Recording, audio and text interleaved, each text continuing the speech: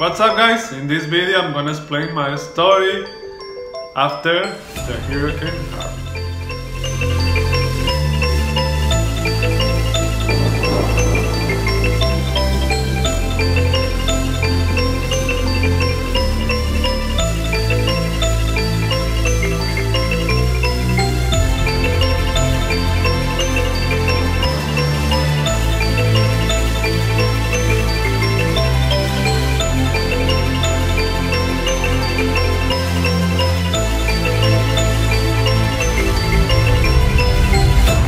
Okay guys, this is my story after Hurricane Harvey came here to Houston. For those who don't know where I live in Houston, Texas.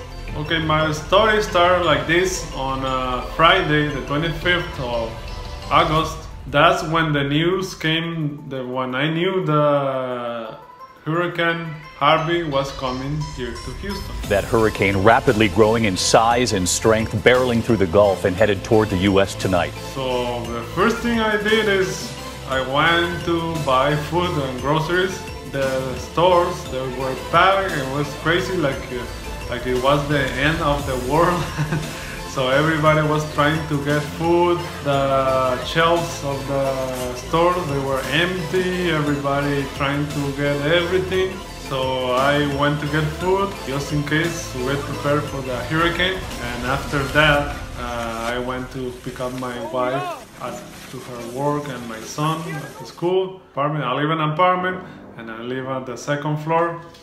And when on Friday, on the same day, the hurricane didn't come directly to Houston, so it came to Corpus Christi in Texas. Residents who ignored evacuation orders to write their name and social security numbers on their arms so authorities can identify their bodies. This storm is expected to stay over the Texas coast for days, dumping more than 2 feet of rain before moving to Louisiana. So we think maybe we're not gonna get hit that bad, but let's wait and see what happens. So on Saturday, the 26th, that's when the rain started here in Houston.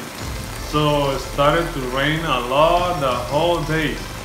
But the problem was the rain. It was raining and raining. Even Sunday, it was raining too on Sunday. So we got a little bit of flooding, but maybe like around like 4 inches, something like that. But the water went down and went away. On Saturday, we got flood like this, and the water went away. And on Sunday, we got water again and the flood like this, and the water went away. So we thought maybe we weren't going to get that bad flooding. But on Monday, the news, I live close to a reservoir, so a river. So that river, the water was full all the way to the edge. So they told us on the news that they were going to open the doors of the river. So that's when all my problems started. Okay, so on Monday at night, they were starting to open the doors for the water, so it doesn't get too bad flooding. But I live very close to the reservoir, so the water started to go up and up. It started like 3 inches, then 4 inches, 6 inches. I was starting looking at my car, and then the water started going up. I said, man, my car is gonna get flooding. I tried to move it, but it was already too late. There was no way that I was going to move my car because it's lowered and very low. I was going to get flooded anyway. So I waited. I thought maybe on Tuesday the water might go away and it lowers down by every hour, but that never happened. So on Tuesday, that's when I started to worry, because I had my family with me, my wife and my son, and then the water was on my car. The water was already close to the tail light on the rear, right there. So like around like 16 inches or more, or 20 inches. So we started to see all the neighbors leaving the apartments. I live on the second floor. The first floor, they were already flooded.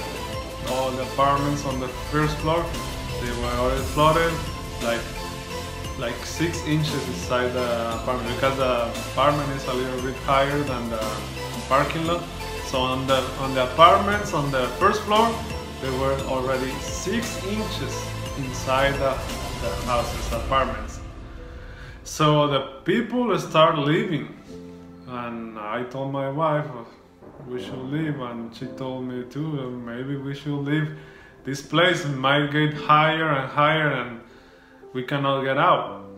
So we started to pack a little bit of stuff, the important things, and then we left. The good thing, one thing I want to mention, very important, a lot of help from the neighbors. They started helping each other. People came with the boats to help all the people in the apartments and the houses. It wasn't the police, it was the neighbors. They started using boats to help all the people to get out of the houses, on the apartments. I think that's a very important thing that I see on Houston, that everybody was helping each other. That was very good for me. And after that, they took us to a shelter, and we were there on the shelter for like a week. No, for like around like 4 days. But they gave us food, they gave us clothes, because we didn't have enough clothes for too many days. So they gave us food, a place to shower, ourselves, and food 3 times a day. So it was a lot of help from those places on the shelter. I think that was very good on the help on those places. Okay, and after that we moved to a hotel, and because I didn't get a lot of stuff, one friend helped me and we went back to the apartments, and the apartment was still flooded, all flooded. So we went inside the water to get some stuff out, because we didn't get all the important things. So we returned over there to get some of the stuff. And on this Monday, I don't remember the date, but I'm gonna put the date. That's when the water started to lower, it going away, little bit by little, and the water went away. My car was gone. No, all the water went inside, all the way to the dashboard. So it was. But one thing on those situations, you never think about the cars. I mean, on those situations, the first thing it came to my mind is, let's get out of here and get my family saved. I don't care about the car or the stuff of the house. Let's get safe and be alive. And thank God that He helped us to stay alive. Nothing bad happened to my family and me. We are alive, and I thank God for that. And also that my family and my church member, they help us to move, to get the stuff out, to clean, because the smell on the apartment was bad. It was real bad. But I already took all my things out. Thank God I already found a house to rent, and I'm here. Thank God I'm alive, my family is okay, the car is gone. But the good thing is the insurance is gonna pay for the car, so new car is coming for the channel. So in the next video I'm gonna show what car, or maybe I'm gonna put some options that I'm thinking in getting, but I don't know what is, if I wanna get a same Corolla or, but I'll put it on the next video, okay? And I know this is a different video, this is not as the same as the other videos, but I just wanted to tell you what happened to me, why I haven't been uploading videos, because I don't have internet right now. I don't have internet. I'm gonna make this video, create it, and as soon as I get internet, I'm gonna upload it. So, but thank you for still supporting my channel, for watching my videos, and you want still to support and help me watch videos. You will see my videos are the content is very good. Subscribe to my channel, like as many videos you can to help me, please. And give a thumbs up to most of the videos you can of my channel. If you are not subscribed, please subscribe, that will help me a lot. And I will, on the next video, I will show you what car I'm planning to get, and probably it's gonna be almost the same thing, but I'm not sure yet. So see you in the next video, and let me know what you guys think of this thing that on this thing that happened to me. But the thing is, I thank God that I'm okay, my family is okay, and I'm still alive. I'm gonna still making videos. If I get a same car, I'm gonna do all the videos that I did.